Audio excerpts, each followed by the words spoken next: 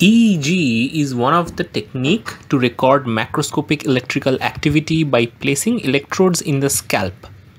The EEG recording represent the population level activity at the surface level of the brain.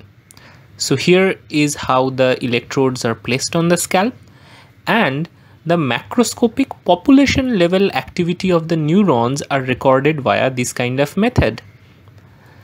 So all these recordings are corresponding to a microvolt level fluctuation in the signal, and these signals correspond to teeny tiny changes in the potential in the neurons at the surface level of the brain, and that correspond to the voltage oscillations.